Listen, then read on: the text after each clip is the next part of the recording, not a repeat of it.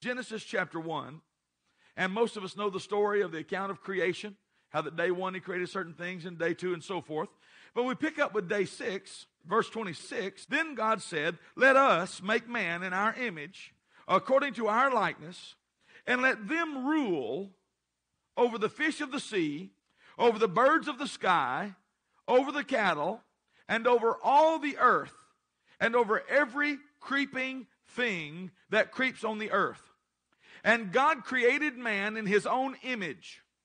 In the image of God created he him, male and female created he them, and God blessed them, and God said to them, be fruitful and multiply and fill the earth. Now the King James talks about replenishing, but I want you to listen to what the actual Hebrew word means: fill the earth.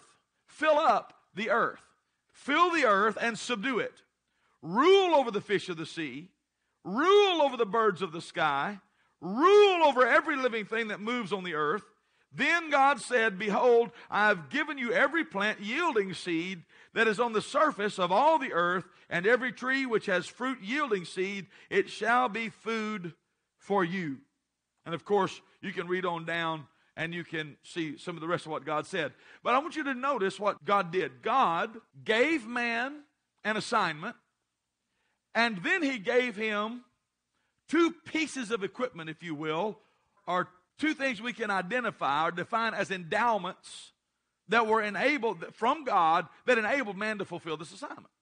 This assignment was to dominate his environment. So we see right there from the very start, God never intended the world to overcome man. He intended man to overcome the world. Let's just settle the issue that divine healing is in the original command. He had dominion over creeps, everything that creeps. Have you ever seen any type of a live bacteria under a microscope? You have dominion over everything that creeps. Glory to God. That has dominion over every virus, dominion over every bacteria. So it's there. In the original command, divine health is in there. And so you see that, then he said, subdue it. Subdue it, have dominion. But what I want to latch on to is this idea of fill. The Hebrew word, actually you can stretch it out to mean fulfill. In other words, fulfill what I tell you to do, fill up everything. So God's original plan through Adam was for him to take the garden and enlarge it. The garden was a spot on the earth that God created for Adam to show him how he wanted him to live. Then he gave the whole world to Adam and said, take the seed that's in this garden, plant it wherever you want to, and make the whole world a garden. Glory to God. Fill it up. God's original plan was a plan of fullness. When God spoke this to Adam, everything God said to him and everything he told him to do was new. When God originally created man, he created him expecting that all of his conversation with man would be about man's future. Man didn't have a past. It was not God's will for man to ever make a decision that would mandate God to have to communicate with him about anything other than his future. So consequently, when he gave him dominion, he's talking to him about his future. When he gave him seed, he's talking to this man about his future. He's saying every seed will reproduce after its own kind. Your seed is a part of your dominion. Your seed is a manifestation of your dominion. Use your seed to create what future you want.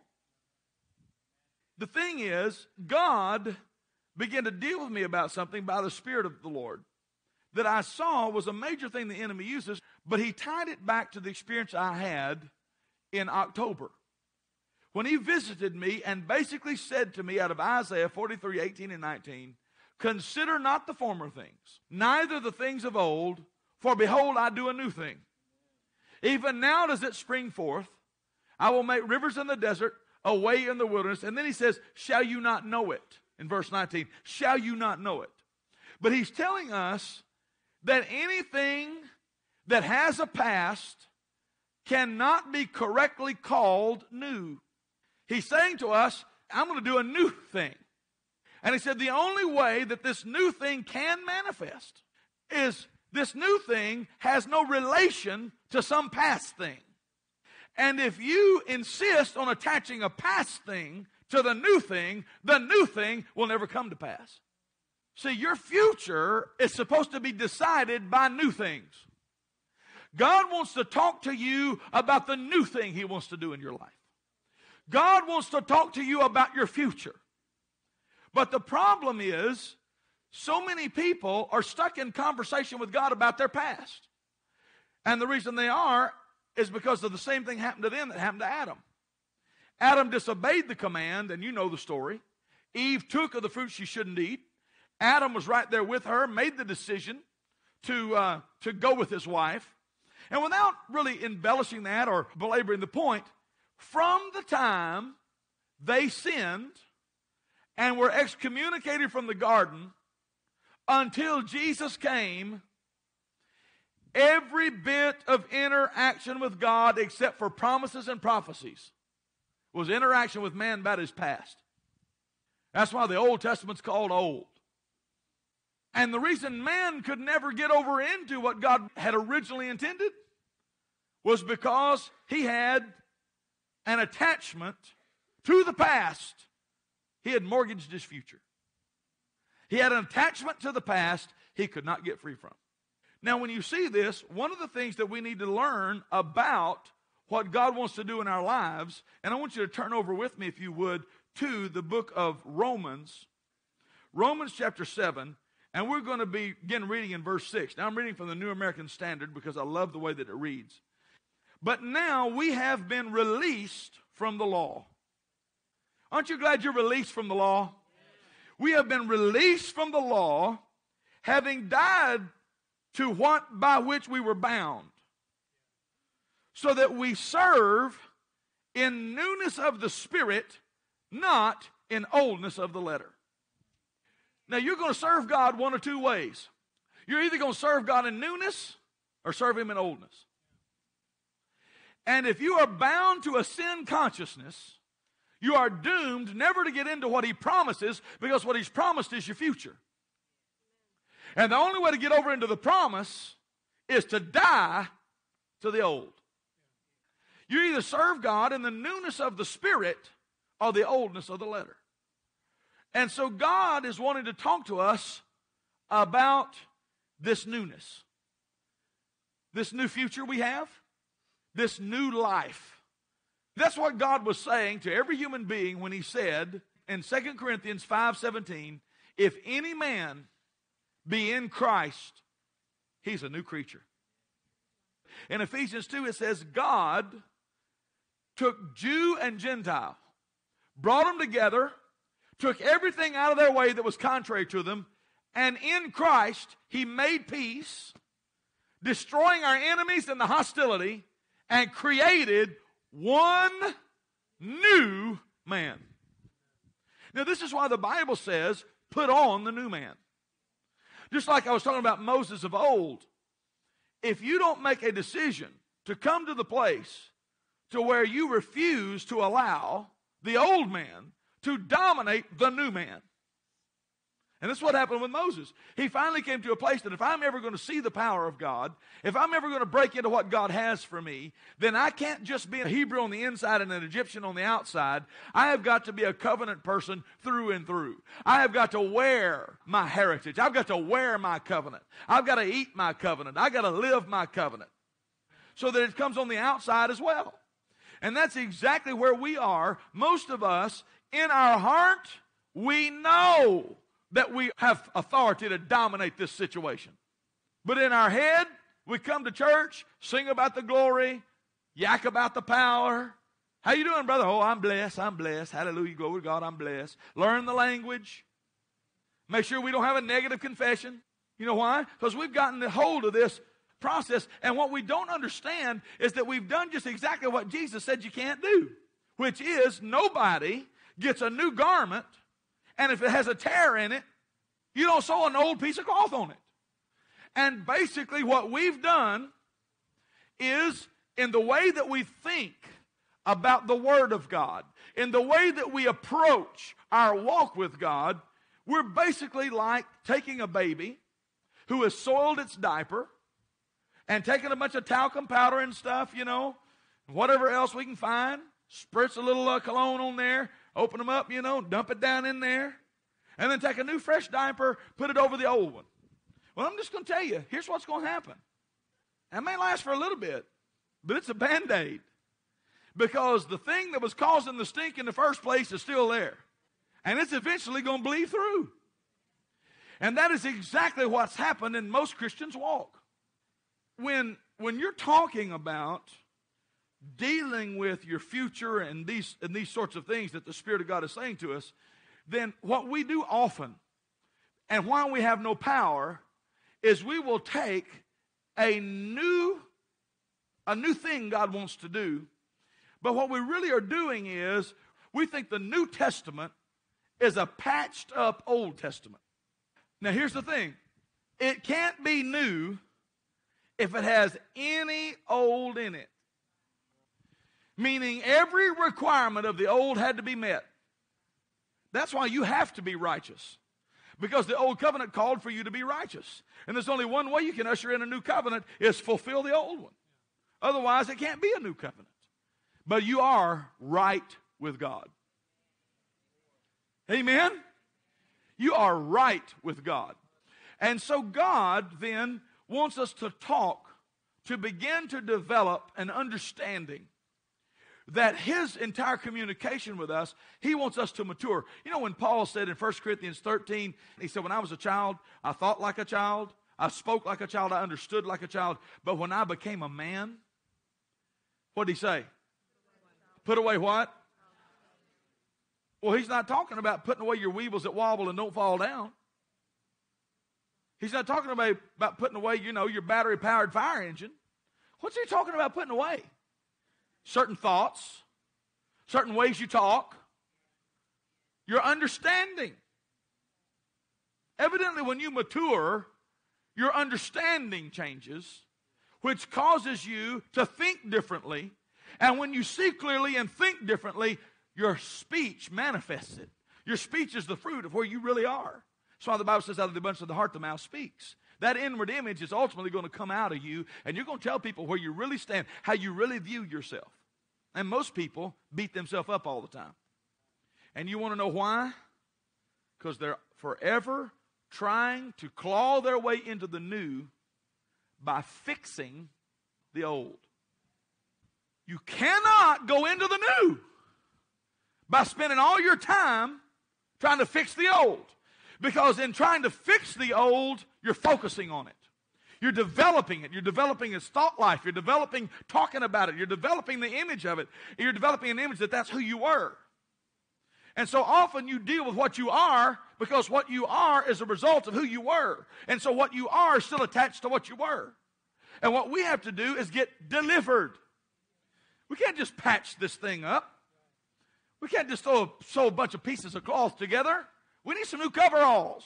You can't take new wine and put it in old wine skins. The one thing I saw about Adam was this. God never intended to talk to man about his past. All communication that God intended to have with man was about his destiny and his future. Man's own decisions and shortcomings demanded God to have to deal with him on a lesser level, which is about his past. But God, now God is God. Something I want you to understand. Your sin did not change God. If you don't get anything else, you get that deep inside. God didn't change because man sinned. He didn't change his plan for man. He didn't change his will. God cannot lie. He's the same yesterday, today, and forever. And so, when he said, God blessed them and said to them, be fruitful, multiply. God blessed them. God wanted man to be blessed. So when man sinned, did that change God? Did it change what God wanted? Did it change what God willed to do? No. And you know how you know that? Well, you know that already because you know God can't lie and God can't change. But let me tell you the best way you know how that. Follow the track of how he deals with man. When he finally encountered Noah, what's the first thing he did to him? Made a new covenant with him and blessed him and said, be fruitful, multiply, as long as the earth remains, seed time and harvest. Did he not? And then when he got hold of Abraham, what did he say to him? I want to bless you. And blessing you, I'll bless you. I'll make you a blessing. I'll make your name great. Follow it. You cannot find anywhere where God interacted with man. He said the same thing to Moses. And through Moses, he said the same thing to Israel. He said, I'm going to make you 1,000 times as many as you are. I'm going to rejoice over you to bless you. And in blessing you, I'll multiply you. Out of the hills, you'll dig brass. Suck oil out of the rock. Eat bread without scarceness. Live in goodly houses. Houses you didn't build. And you'll reap from vineyards you didn't plant. I want to bless you. I love you. So the point is, when you look at God almost all the time, you can almost not find a place in the Bible, even in the Old Testament, where when God is talking to his covenant people through one of his men, that he's not talking to them about their future. He's always talking to them about the promised land. Always talking to them about what, and see, but they're forced many times to deal with the past because it's the issue that's keeping them out of the future. When you study the Bible in the Old Testament, you'll find that the only reason God talks to men about their past is to reveal to them how that past has kept them from his good future. And every time somebody repents and comes back to God, he quits talking to them about the past. God's not really interested in talking to you about your past. Isn't that a good thing? I don't know what that's doing inside of you, but that excites me so much. This phrase kept coming up in me a few days ago, looking forward. He kept talking to me about looking forward. And one of the things he told me about ministry was that almost all ministries spend a significant amount of the energy he gave them to go forward dealing with the past. The number one thing that just surfaced just immediately was debt. Now, if you just put raw numbers to it, and you only have X amount of income a month, and 30% of that income goes to a mortgage, then you don't have but 70% of your income to look to your future. Because a mortgage is simply this, debt is simply this, a portion of what I'm doing today is spent paying for a decision I made yesterday. Does that make sense? So the truth is, debt service is really dealing with the past. And that's the deceit that Satan has sold on the body of Christ. Because we couldn't believe God for prosperity and couldn't believe God to stay debt-free, he tricked us into the deceitfulness of riches, into thinking we can borrow this money to build this building and that's progress. No. You may be in a new building, but you're servicing the past. You're not building the future. Because the truth is, if you borrow the max of what you can borrow just to get the shell up or the building up or whatever, then basically until 30 years from now, you may have a new building, but you're not working on the future. Do you see where I'm going with this? And consequently, it has kept our lives, and the more we add, the more we patch it, and the more we add to it, and the more we deal with it, and the more we have to deal with it, then the larger percentage of our lives is spent dealing with things today that have an attachment to decisions we made yesterday, and very little of the spiritual energy, the gifts of the Spirit. Our faith is going toward vision casting. We're not dreaming because we're not free to dream. I'm going to say it again. We are not dreaming because we're not free to dream. Now, I'm going to turn that thing around for you today. And I'm going to talk to you about living by faith. I'm telling you by the Spirit that there is nothing you're walking through right now that should keep you from dreaming. The seat of life is your inner man. And one of the things that activates your faith is a blueprint of the future. You've got to start talking about the future. You've got to begin to give yourself permission to dream again. Because if you don't, what's going to happen is you're going to be tethered to managing your past in present circumstances. See, a lot of people think they're progressing because they got all the bills paid this month. That doesn't mean you're going anywhere. If you're in debt, you're not even back to zero. You're not even at break-even point while you're still in debt. Amen. God wants to talk to you about your future. Can you see why it's so hard to hear from God? because you're spending all your time dealing with your past and he's trying to talk about your future and y'all don't speak the same language. We've been dealing with so much stuff, we lost our dream. Dream. Come on now, dream. Whoa, get yourself free. Dream. Now, when the Lord started talking to me about looking forward, he was talking to me about this, there's a handful of things that he dealt with me about, and I just want you to follow me in them. Let's go to Habakkuk chapter 2, verse 1. Habakkuk chapter 2, verse 1 says this, I will stand upon my watch and set me upon the tower and will watch to see what he will say to me and what I shall answer when I am reproved. Verse 2. And the Lord answered me and said, write the vision, make it plain upon tables that he may run that reads it. For the vision is for an appointed time. Well, now then we're talking about God communicating with us about our future. Are we not? So we're talking about putting ourselves in position to talk with God about our future. You know, we always preach this from the vision standpoint. In other words, we talk about the power of writing your vision down, the power, and I'm talking to you about that today, indeed, yes. But notice what he said. There's two sides to this, and verse 1 reveals it. Let's go back to verse 1.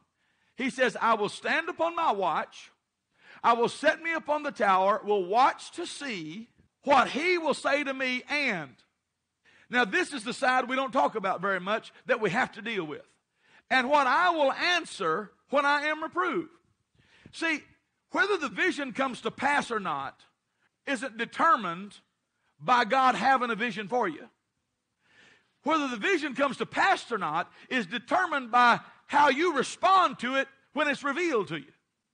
And unless you get detached from your past, you'll find it real hard to talk to God about your future. Because you think your past is attached to it. And it's not at all. God often won't talk to you about your future until you can quit bringing up reasons why it won't work. So what? Somebody disagreed with you umpteen years ago. So what? Somebody said something about you and it hurt your little feelings. So who are they to dominate your future? What power do they have to tell you you can't do what God told you to do? But I'm going to tell you, as long as you don't forget it, as long as you don't get delivered from it, as long as you keep rehearsing it, as long as you keep carrying it around, you are empowering your enemy to dominate your future. You got to quit carrying that stuff around. Hallelujah. And quit talking about it. Have to get absolutely free from it. You have to consider not the former things, neither the things of old, for behold, I do a new thing. God's wanted to do a new thing in your life. Well, then he's talking about the future. But what we're more talking about is our answer to the future. What is your response? The Holy Ghost just told me to tell you that's why grief is not of him. See, a person that's grieving is not looking to the future. A person that's grieving is laboring under the heavy depression caused by an event in the past. Amen? And that's why you want folks to be Christians when they die. Because when they die, they're like a seed. They leave your present, but they go into your future. And that's why for the believer, we may have some sorrow and loss of fellowship, but we don't sorrow as those that have no hope. The dead in Christ will rise first. The trumpet is going to sound. Jesus is going to descend in the air, and with a shout, we're going to be changed. We'll be caught up with him. Dear God, we're going to be at a banquet table for eternity. Why sit around here and mope for 20 or 30 years just because somebody went early? Let's get about getting our job done. I tell you, it doesn't do anything for those people for us to grieve. Grief is extremely selfish. And it tethers you to your past instead of releasing you into your future. Today, I pray by the Spirit of God that I can, by the help of the anointing, release you into your future. That's what we're believing God to do today. Is release you into your future. Now, to do that, we need to talk about a few more things. What will keep us from going into our future? What will keep us from being able to realize it? Number one, lack of taking ownership of our future. Now see, the body of Christ has long been laboring under this perpetrated lie that we're waiting on God. Now don't you think it would have been foolish after God spoke to Adam for him to sit around waiting on God to come back and tell him where to plant that seed? He gave him the whole earth and gave him the seed and gave him the dominion over everything that would keep him from fulfilling and carrying out the command. All Adam's got to do is say, oh, that looks like a good spot. And the seed's going to grow, and it's going to grow because he has dominion. He's in control. He's in control of his future. But the body of Christ, because of a lack of understanding of the authority of the believer, have thought we have been taking something away from God if we make decisions on our own. And yet he gave us the mind of Christ, empowered by the Holy Spirit, to know what to do, to have the wisdom, have access to the wisdom, to take ownership, to say, I believe I want corn in that field, I plant corn. I believe I want beans in that field, I plant beans. I believe I want a building over there, I build that building. See, until you realize that you are not blaspheming, let me say it this way, until you realize you are free, you have been freed by God to make decisions about your life. That is very important.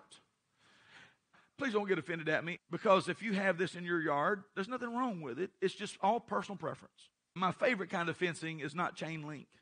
And I don't particularly feel like chain link fence matches a log house. And sometimes when you buy a home that someone else has built, they made decisions you wouldn't have made. Right? And we had a chain link fence on our log house. I lived with that fence there for years. I'm talking about hating that fence. Hating that fence every time I'd weed eat. It'd eat up the string. I just hated it. Grass grow up, I just despised it. And years into owning this home, one day it dawned on me, I own this house. I can take that fence up if I want to. I didn't have to sit around and ask God, can I take up the fence? And that's what people are doing with their future. They don't realize they've been given talents. They're supposed to buy, sell, and trade. They're supposed to take ownership of their future. And so consequently, we got that chain link fence gone. And doing some stuff now we've always wanted to do, and we're going to finish it up this year. I said we're going to finish it up this year because we're getting our seed ready. It's such a joy now. I'm just going to work on my seed. Everything I do, I'm working on my seed because that seed's my future. The reason I know about these, just ask me how I have intimate understanding of this. Well, because I've experienced it all. Because I was laboring under this mindset for a long time as a minister of the gospel, not taking ownership of what God wanted done. And I can remember we bought that acreage on the interstate. He told me to buy it from a ministry. And most of you know we had 16 acres on the interstate. But the Lord began to speak to me about that. And one day, I never will forget, it's about 3 or 4 years ago, well, we had owned the acreage for 4 or 5 years. All the time accruing in value. God had a plan that I didn't fully understand, but I do now. But here's the thing. I probably could have put that acreage up for sale long before we did. Because I talked to God about it, and he would never talk to me. I never saw anything we're supposed to build on it, how we're supposed to build, what we're supposed to do. Finally, one day I went to God, and I said, God, the reason that I don't want to do anything with this piece of property is if you gave it to me to put a building on, I don't want to sell what you gave me. He said, son, I told you to do, and he laid out some things, X, X, X, X, X. Now, you decide. You want to build over there, or you want to build out by the airport? What's going to be easier for you? So, Lord, I'd rather be by the airport. See, he started talking to me about this. He said, son, you own the land. He said, you're my child, called to do something in the city. The land you bought, you own it. Will it help you do what I told you to do? Or could it be better served some other way to do what I told you to do? Then make the decision and do it. He said, as long as you do what I told you to do, I'll bless that decision. I got so free that he owned that land on the interstate because we owned it. He didn't own it till we owned it. Does that make sense to you at all? The day we got it's the day he got it. Religion has kept us out of our future because we've been waiting on God. See, I was waiting on God for years to talk to me about that interstate property.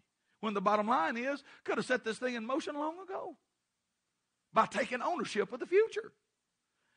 And the moment I got to talking to God about the future. He got to talking to me about the land. I couldn't hear anything as long as I was so worried about making a decision that it might offend God that I sell some property He gave me. I'm talking about taking ownership. Taking ownership of your future. Here's the checks and balance with that. How do you know then you're not going to just go off your own way? Well, here's how. I have made a covenant with God when I first got in the ministry, when I first started walking with Him. Because I learned that when you pray and you're dealing with something and dealing with a decision, you can go as much by what God doesn't say as by what He does. I made a covenant with God long ago that I did not want to be deceived, that I wanted to fulfill His will, that every fiber of my being I wanted to not bring reproach on the gospel, and I gave Him permission that at any time I was going to do something, He could interrupt me if it was a deadly thing or a negative thing or a dangerous thing to do or if it was a trap. Well, He's done that. That red flag comes up, that no hits me. Okay. I realize now when I talk to God for a while about something, He doesn't say anything. He's basically saying it's your choice. And a lot of people don't ever do anything for 10 years because they're begging God to say something. It's because they won't take control. And you know why they don't take control? They're afraid to. Where's the fear come from? Fear from the past. We're getting free of that today. So basically what are we saying? Set your house in order. Set your house in order. Number 2, free yourself to dream. Now what in the world am I talking about free yourself? Well, number 1, He said for me to tell you, you can't dream if you're bound by current issues. In other words, if you are so anxious about what you're walking through, that fear is manifested by something that you've attached to it in the past. Well, I'm afraid if I do this, what if? See how the past taints your future?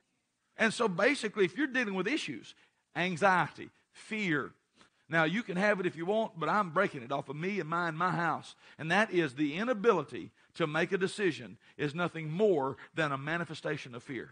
When you're like, I can't decide. I just don't know what to do. I just don't want to do the wrong thing. That's fear. The inability to step into a decision is a manifestation of fear. And so consequently, it manifests then or develops in you a stronghold of procrastination. I keep putting it off. I don't want to face it. I can't make that decision. Because what if I say the wrong thing? What if I do the wrong thing? What if it doesn't turn out right? So that's all attached to your past. And so basically he said, free yourself to dream. You can't dream if you're bound by current issues. Now there's 3. There's an ABC under this. Number 1, make an effort to lessen the amount of energy and time you are talking about how things are. Now it's not going to happen overnight because you've trained yourself. You don't realize it, but you're always bringing up what happened to you in 1983 that caused you to think this way. Well, I tried that once, I made an investment and I lost some money. So I'm never going to believe anybody could ever get any money out of stocks again. Well, no, your whole future's bound up. What most people don't realize is they've had, in America especially, they've had more than enough disposable income to be rich by now. And we just want to look in the mirror and admit it. But the truth is, had you put a little bit of money in the right place, you wouldn't be where you are right now. See, what I've decided is, there's always going to be opportunity. See, I latched on to the prophecy of Jesus that said, till He returns, they're going to be buying and selling and building and planting. It's going to be like it was in the days of Noah when they went into the ark. Everybody's talking about it's going to crash, and it's going to this, and it's going to that. I believe Jesus more than I believe CNN. Now, we may hit some dips and some downtimes, and there may be some struggles, and there could be inflation and issues with interest and all of that. But if you'll walk this thing out, I'm telling you, the richest men that ever lived in the last 2 centuries made all of their money at the worst economic times. Before this country went off the gold standard, when gold backed our currency, it doesn't anymore, it's all paper now. John Paul Getty had so much money during the great crash of 1929, 30, 31, and 32, when everybody else is absolutely jumping out of windows and eating in soup lines and everything else. If you study what the man did, he invested when blood was running in the street. And he came out so wealthy that when the U.S. government needed a loan, he, one man, bailed out the United States currency by loaning to the government. Don't tell me the economic climate is why you're in trouble. It's a lack of vision. See, the people that didn't invest in the tough time were the people that their whole energy, all their energy was spent making it through the day. That means they spent all the energy God gave them to change their circumstance just trying to cope with it. So we got to get out of this cycle, and here's what he said. Make an effort to lessen the amount of energy and time you're talking about how things are or what caused them to be how they are, which is your attachment to the past. See, what caused things to be as they are, for you to say, well, this happened, it's why I'm like this. We have a fancy name for what is a word we don't want to use. Excuse. It's an excuse. If you can't pull your little darling self up by your bootstraps and look to the future and say, my God's bigger than that, then you have much future.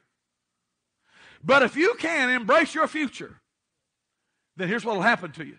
You can spend all your energy dreaming. And boy, when you get over there, God will start talking to you about what to do today. See, there's two ways to look at today. Today, I can try to make through dealing with all that I have based on my yesterday decision. Or today, I can be dreaming about my future and God start talking about what I need to do today to make my future different. It's your choice. So he said this. Basically, get free from the excuses of what you're dealing with. Now, write this down. Your tongue will take you backward or forward. Number 2. This is B, under freeing yourself to dream. This is the second thing. Decide to live an uncluttered life. Mark out beside that thing, in quotations, discipline. The little word nobody likes, which has at its root the word disciple. You want to be a disciple of the Lord? You're going to have some discipline. What that means basically is this. Procrastination, it'll clutter your life up. I'm not just talking about natural things. Now, natural things are important because, if things are a mess, you don't even know if you got one. Well, I bought 3 of those, but I don't know where to get it, so I got to go buy another one for the job. And so the truth is somebody could break in and steal something from you. You wouldn't know it was gone. Unfinished business. Let's talk about this one a little bit. Unfinished business will clutter you up in a way nothing else will. I've walked in to my desk that high because I'm gone. And now my excuse is, let's talk about excuses. My excuse is, well, I'm just not here enough to get that order. That's a lie. That's an absolute lie. Because I'm here enough to pick up a piece of paper and throw it in a trash can. And I guarantee you this, if something has sat on your counter for 90 days or more and you hadn't done something with it, you need to chunk it. You either need to deal with it or throw it away. And I'm going to tell you why. Because it'll talk to you. Every day you pass that counter, it'll say to you, do something with me, do something with me, do something with me. It's amazing how much freer you are when you just throw it in the trash. Do something with me. If you hadn't done something with it, get rid of it. You know why? It is the seed of condemnation. Basically, that is a stack of things you felt like somewhere in your brain or in your heart you're supposed to do, and you didn't do, and now I didn't do it, I should have done it, and now what are they going to think? And so now you could have talked to them. It was unpleasant to talk to them after 24 hours. I don't know how they're going to take what I'm going to say. Then 3 days goes by. Woo, it's been 3 days now. Now they're going to think I didn't get back with them. Then now they're going to really think I don't want to talk to them. Then a week goes by. Well, I just don't. And after about 30 days, you just don't call them. That is a cluttered life, full of condemnation, of things you should have done that you never got around to doing. And if you leave that in your life, it will choke your ability to dream. You can't look to the future with all that mess hanging around you. Amen? So deal with unfinished business. Hallelujah. Maybe I shouldn't talk about this one too much. But if there's something in your closet that you've been through the whole winter and didn't wear, give it to somebody.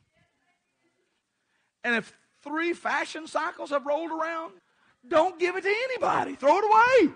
Nobody wants to walk around with your 1920s hat on that you thought you might wear again some Easter. No, get rid of it. I said get rid of it.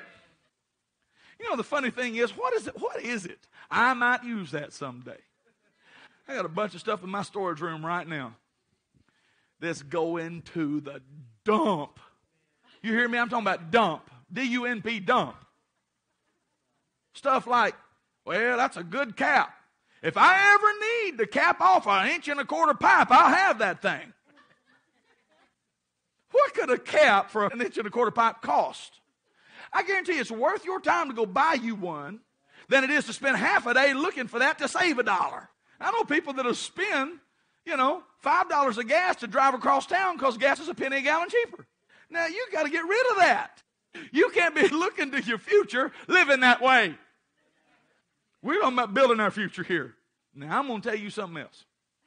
When you hear a message like this, the number one temptation is to look at somebody else. I'm better than them. I may be bad, but I'm not that bad. Listen, let me just tell you something about the mirror. It's 2D. You can look at yourself in the mirror. Let somebody take a picture of it from the side. You don't look like the mirror. I'm okay. No, darling, you're not. So let's get a 3-dimensional reality. Does that make sense? Of seeing things how they really are instead of justifying things that are, and begin to make some changes. And one of the things is, don't judge others. And here's why. The moment you judge somebody else, you're sabotaging your own progress. Who cares why they're where they are, why they look like that, why they do that? It doesn't matter to me, because what they do doesn't have anything to do with my future. What I need to do is unclutter my life. I need to live this way regardless of what anybody else is doing. Amen? Now, the other thing I need to tell you about that is it's going to take you some time. The reason I said discipline is it's not going to happen overnight. And you're all stirred up because, see, the Word produces faith. Faith produces energy, and it gets your wheels to going. Woo, I'm thinking about my future. Woo, I'm going to clean up that storage house. Woo, hallelujah. But I can guarantee you there's 3 or 4 unexpected things that you're going to have to deal with that are going to come up this week. So the only way you can do that is sit down with your calendar. I'm learning this the hard way, but I'm learning it the right way. I take my calendar now and put it on my chest, and I walk around going, oh, you have wisdom. You know how it's supposed to be, Lord. You know where I'm supposed to be, when I'm supposed to be there. You know how I'm supposed to get there. Oh, Lord Jesus, you're the architect of my schedule. You're the architect of my life. You're the architect. You're the builder of my future.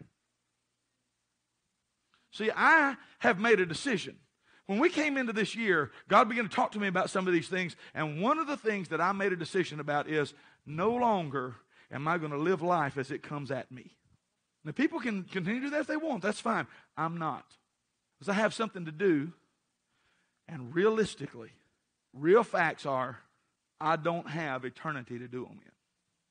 I have one body and a limited time. So I'm going to get them done. Third thing. We're talking about freeing yourself to dream. Curb impulsive acts. If God's in something, it'll stay with you for a while. It won't leave you. Quit giving in to that, oh, I just got to have that, and then put it on a credit card. Because what you're going to wind up doing is mortgage your future.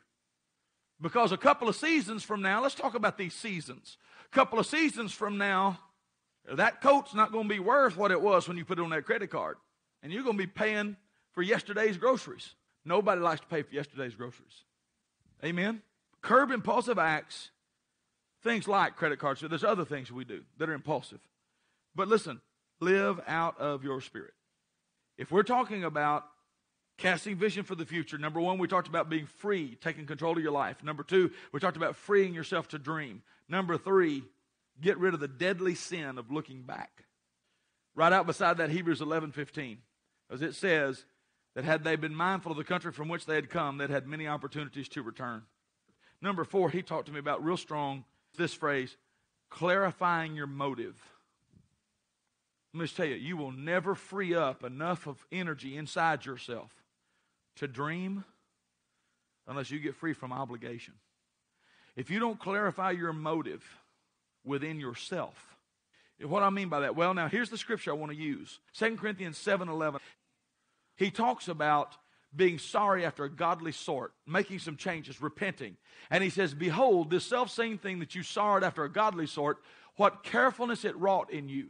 Yea, what clearing of yourselves. Yea, what indignation, what fear, what vehement desire, what zeal, what revenge, and all things you've approved yourselves to be clear in this matter. See, that's what happened to Nehemiah. When he was up on that wall and God told him to rebuild the city, do you remember what happened? The enemy hired counselors to say, I know the naughtiness of your heart.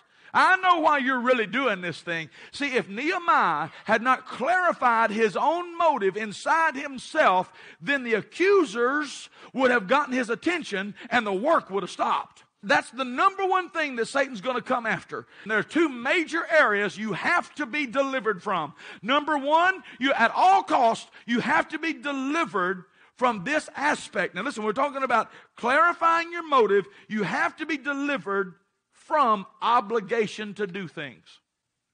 Here's why. If you're doing what you're doing because you feel obligated, I can guarantee you it's attached to your past. You had some kind of an interaction, some kind of a commitment you made, some kind of a relationship that has made you feel like I need to do this thing because of this. That's not future. That's not dreaming. That's not vision. That's obligation. And unless you can clarify your motive enough inside yourself to be strong enough to say, no, this situation, its time commitment, its investment, and everything I'm doing is not conducive to where I'm going now. Now, there's only one way to do that. I said there's 2 things you need to get free from, but they really interact. They interact with each other. Now, the first one is free from obligation. Well, do you want to know why we feel obligated to do stuff? Because we're afraid of what other people think. So until you can get free from what other people think about you, you'll never be free from obligation. And until you're free from obligation, you'll never be free from your past. And it's a fear that breeds and breeds and breeds and breeds. And there's only one way to get delivered. Spend enough time with God to know what He's told you to do and be so serious about doing it that anything that gets in the way, you just don't even want to do that anyway. Everything I'm talking to you about, I'm human. I've walked through, and I haven't conquered them all yet. But I know this. One thing I have conquered. I have made the decision to conquer the rest. Now, I haven't conquered them all. No way. And it's going to take me some time. But I'm going to do it. You know why? Because I learned this. You take a piece of paper, and you put a line down the middle. And on the top of this side over here, you write past. And on the top of this side over here, you write future. And then you start thinking about what you want to do. What do you want to do? And the truth is, and you might as well go and do what I did, because every one of you is in the same issue. You might as well, under past, at the very top of the list, you might as well put debt. Because till you deal with that, number one, you're not going to get much further. So deal with that. Now, on the future side, decide what you want to do. What do you have to have? Let me ask you this. If you need to accumulate certain things to put you in position to do whatever it is the Lord wants you to do, are your current habit patterns and spending habits conducive to producing that? And if they're not, you got a pipe dream. I mean, I don't want to bust your bubble, but it's no better than the lottery. Because it's the diligent person that's going to be made fat. It's the faithful man that will abound with blessings. And so consequently, if we keep living the way we're living, thinking that one day, hallelujah, glory to God, my ship is going to come in and then I'll be able to build this. Not going to happen. Because the truth is, if you got 100-fold off of every seed you sowed, you would have already had enough to do it. You got enough seed in the ground probably right now. Now, I'm not telling you don't sow, and when you plant your seed, you're going to sow towards your future because that's what your seed should represent. And do you know why a lot of people's tithing doesn't benefit them? Because they're tithing out of obligation. They're afraid God's going to curse them if they don't. They think their tithe is tied to the curse, which is tied to the past. What their tithe is tied to is their future, an open heaven, vision. And the day you make that shift is the day you'll run your tithe to the plate. Why? Because it's my seed from a future. Now listen, money has a mission. And I've heard that a long, long time. But I need to tell you something. Money actually has more than one mission. Money has missions plural. Part of your money has a mission to advance the kingdom as we know it. But God's system, God lets you keep 90%. If the only thing God had in mind, the only thing he had in mind was just building a church and doing missions and having orphanages, guarantee you he'd want more than 10%. He evidently has your mission in mind too. See, the idea behind the 10% is to get God connected to your 90% so you can fulfill your mission.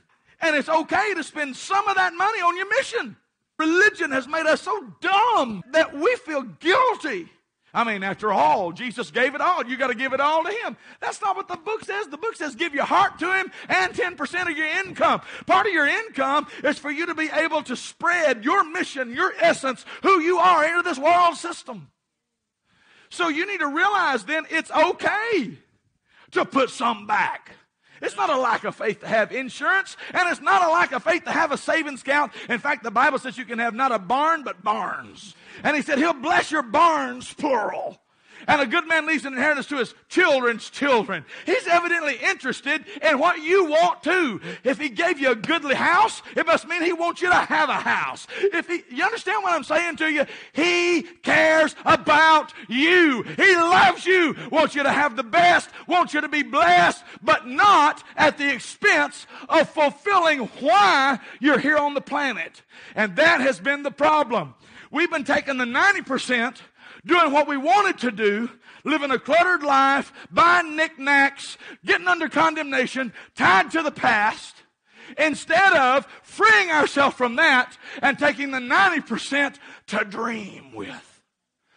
He cares about you. And the number one thing he wants more than anything else is to get you and me free enough to embrace our future. Take that sheet of paper, draw out there on it my past, my future, draw a line right down the middle, and then you just start shutting your eyes. What do I need? Most Christians don't have their future defined enough to know what they need. So that side of the page stays blank. And you want to know why? I bet you could fill up the other side with things you do every day that are things you have to deal with your past. Well, I got to do this because of that, and I got to do this because of that, and this because of this, the way it is because of that. That's all past. You see what I'm saying? You get over here on this side, and you know what you'll find? You are, and I am, anemic. We haven't spent any of our creative energy building our dream. If we had, it'd be just as easy to fill that side up. Amen? I'm telling you, you need to get alone with God and shut your eyes and start dreaming. Where do I want to go? What do I want to have? What am I going to need? I'm asking you, don't miss this. I'm telling you, your dream is going to come to pass. And there's a way to get there. And you have everything you need to do it. Now, how does this relate to me, to you? Well, we're going to have to make a decision. I hadn't conquered everything on the list, but I've made a decision to step toward it. How many of you believe that when you accepted Jesus of Nazareth as your Lord and your Savior, how many can testify that maybe you were carrying around 1,000 pounds, but you didn't know it? Can you honestly say that the day I accepted Jesus as Lord, the moment I said, Jesus, be my Lord, you felt a release? It's like somebody let a slip knot go, and 1,000,000 pounds dropped off your shoulder. See, the problem was you didn't know it a few minutes before that. But when you made that decision, what happened? Well, why? Because it says, if any man be in Christ, he's a new creature. Some of you certainly are long-time Christians. But there may be somebody in the sound of my voice that has never made Jesus Christ the Lord of their life. In other words, they can't point to their spiritual birthday.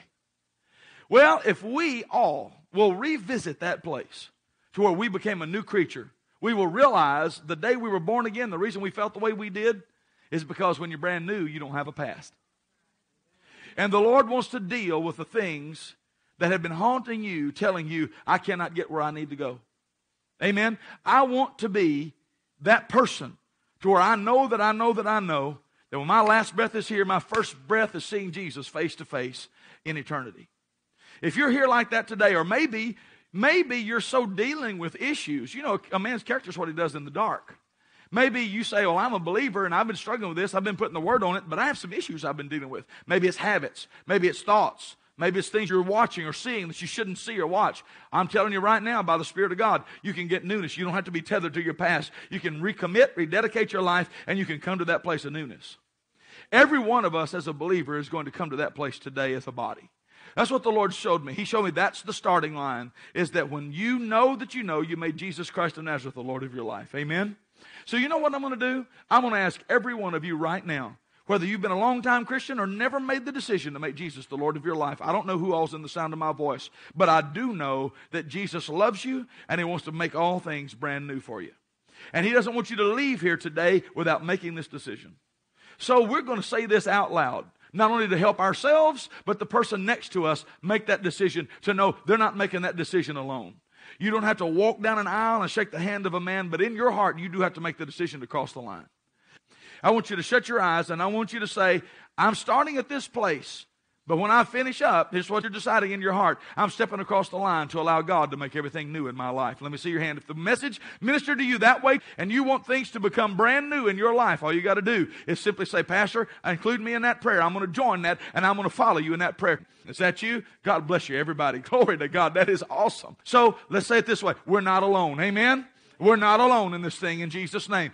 We're doing this together. Say this out loud with me. Lord Jesus, I believe you have all power in heaven above and earth beneath. All power in your name means this. You have the power to forgive me, to heal me, to cleanse me, to deliver me. That means nothing I've done, no mistake I've made, no sin I've committed is greater than your blood and its power to wash it away. You make all things brand new. And today, I believe you have the power to make me brand new. So I believe. I believe the tomb is empty. I believe you lived a sinless life, that you shed your blood, died a spotless death, and you died for me.